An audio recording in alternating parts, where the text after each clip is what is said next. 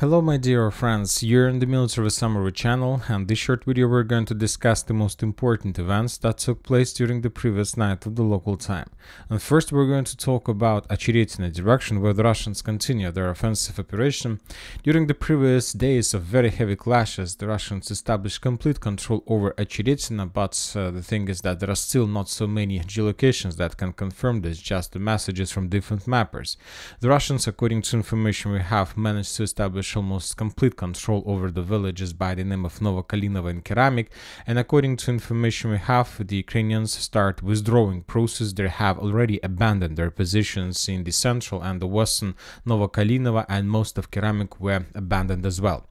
According to my understanding, the Ukrainians are moving first to the stronghold and then along the road to the north in direction of Arhangelsk. So that's why the Ukrainians, regarding the reports from the Russian sources that the Russians entered Arhangelsk, the Ukrainians will try to hold this area as long as possible, because Arhangelsk, first of all, is the only key that secures the, let's say, successful evacuation of the armed forces of Ukraine from Keramik and Novokalinovo itself. So the Ukrainians will try to hold the area as long as possible, but most likely after that they will be forced to fall back from this village or city as well. The Russian sources reported that in the town by the name of Keramik, the Russians managed to encircle the, let's say, the special forces, one of the most experienced and powerful special forces unit, White Wolves of, let's say, the Ukrainian forces, and to destroy it. So the clashes in the area continues.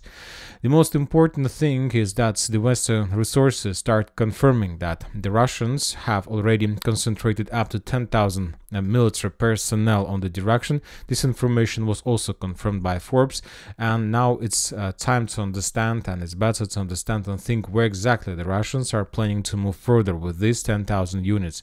Some sources are saying that the Russians may try to move to the west in direction of Pokrovsk. Some sources are saying that the Russians are going to use the 10,000 soldiers to establish control and to clear the territory between Solovyevo, Novopokrovsk, Novoselovka I, Yasnobrodovka, Nitailova. But most likely the Russians, using these 10,000 soldiers, will continue offensive operation trying to break the additional Ukrainian defense belt, and the Russians will try to move to the north from Очеретино in direction of the village by the name of Kalinovo. So approximately, most likely this is the next Russian target, to move further to the north and to get as close as possible and to start moving, more precisely, as close as possible in direction of Konstantinovka. So according to geolocations, according to map, this is from, let's say, most likely Russian direction. And if we let's say continue further, I believe that during the next few weeks the Russians will try to get the village by the name of Yablunovka, because from this perspective the Russians, the window of opportunity will be open for the Russians to encircle and to force the Ukrainians to fall back from New York, Toretsk, and this, let's say, agglomeration, and to attack the Konstantinovka from the south. So once again, most likely 10,000 Russian soldiers will start moving further to the north. When talking about the fields, the artillery pocket, we continue receiving updates. We have the video of significant number of losses among the Ukrainians, more precisely of the 47th Mechanized Brigade. After the Russians captured the fields, after the Russians established control over the most of the tree lines and the fortifications between Solovyevo, Novobakhmutovka and Berdichi, the Ukrainians start running away from their positions, and significant number of Ukrainian soldiers were destroyed as a result of Russian artillery fire and flamethrower strikes fire. On this video we can see another Max Pro of armed forces of Ukraine that was destroyed by the Russians during the, let's say, withdrawing process.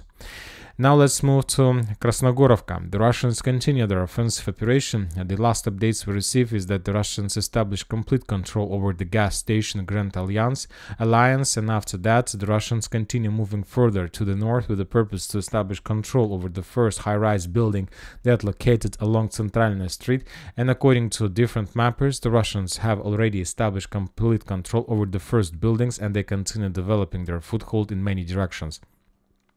This is very important, let's say, achievement, because using high-rise building, let's say along the street, they can control the residential area further to the north, and they can block the Ukrainian fortifications in the eastern part. Furthermore, I'll remind you that during the previous days we got one update that the Russians completely established control over the territory, but yet we haven't received even a single geolocation confirming this. Anyway, despite of the complete absence of any geolocations, we see that the Ukrainians are in a very desperate situation, and most likely the Russians will be able to establish control over this stronghold also during the next few weeks. Very interesting details are coming from Novomikhailivka, Konstantinovka, Ugledar area. The Ukrainians, after they lost Novomikhailivka, were forced to redeploy additional reinforcements in the area. According to information we have, the Ukrainians redeployed 116th Mechanized Brigade from Zaporozhye direction, and also the Ukrainians have redeployed 33rd Mechanized Brigade from Bakhmut-Artyomovsk directions, which confirms that now Zaporozhye is less reinforced by the Ukrainians as well as Bakhmut, which will also give the Russians additional, let's say, possibilities, additional opportunities to develop their offensives on those directions as well. Chasiv Yar, we haven't received anything during the previous night, just regular things and the important update about the redeployment of the 33rd Brigade.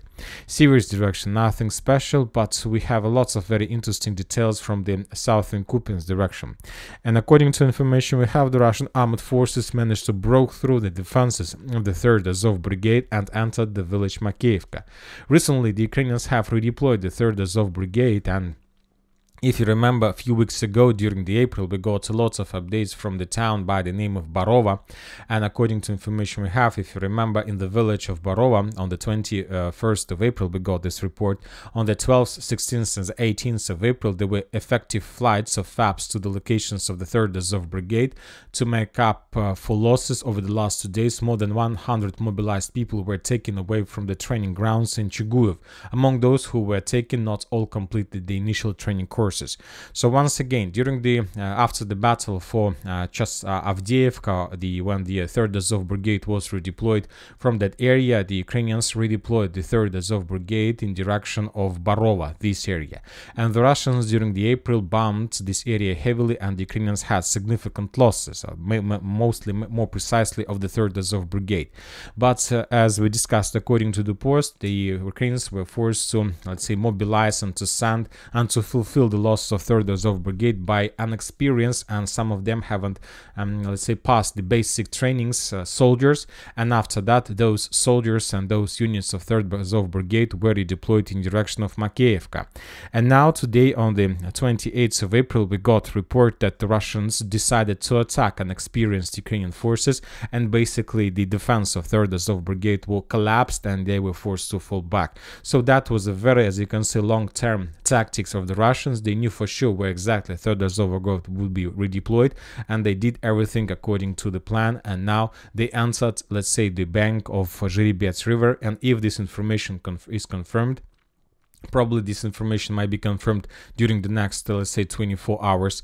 And after that, the Russians will be able to start moving further to the south in direction of Terny, let's say, by attacking the Ukrainian forces from the north, because during the previous days, the Russians made lots of attempts to attack Yasnobrodovka and Terny from the east, but most of them were repelled by the Ukrainians. Now the Russians, if the information confirmed, will be able to move further to the south, let's say, along the Zherebets River.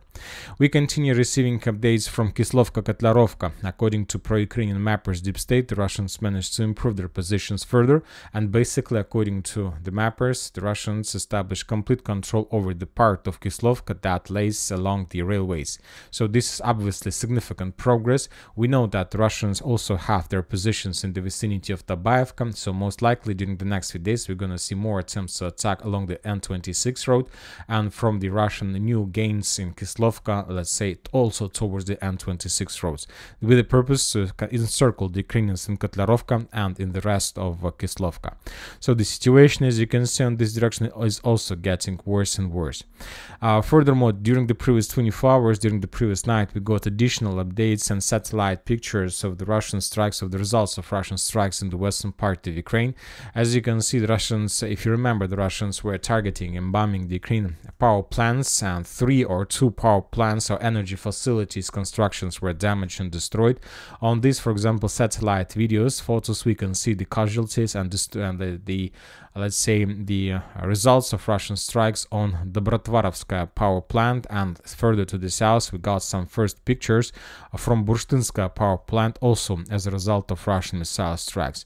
So we see that for now the Ukrainians of course have some problems with electricity, but not like full collapse, but most likely during the next months we're gonna see a total blackout of Ukraine.